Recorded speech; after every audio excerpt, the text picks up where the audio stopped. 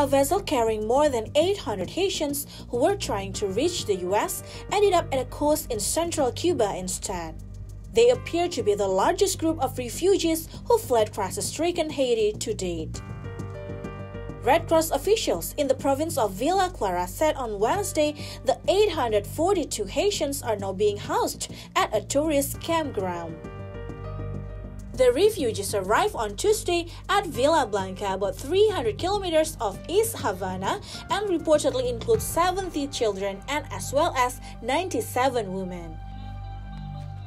According to them, they called for help with light signals after being abandoned and cast adrift by their captain. Nosotros teníamos 2 meses en la isla Tortuga esperando el viaje hasta que el viernes pasado, el sábado pasado, a las 5 de la mañana, nosotros comenzamos a embarcar de una yola hacia el barco grande hasta las 10 de la mañana y a las 10 de la mañana nosotros cogimos el rumbo hacia Miami.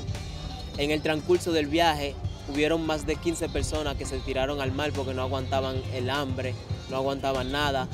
Paul said he was traveling with uncle, his wife, and a baby at cost of $4,000 per person. The family said the captain forcibly separated them to small ship on early Tuesday after taking their cell phones away. Fortunately, they managed to draw the attention of coastal residents in Cuba by using a flashlight.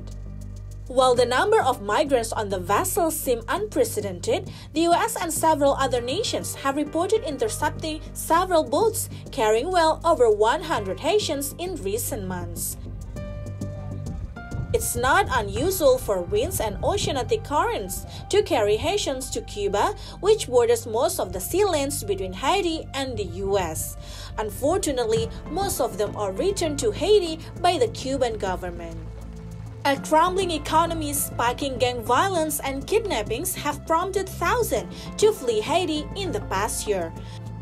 According to a human rights activist in Haiti, those who flee the country would rather take their chances in overcrowded boats rather than staying.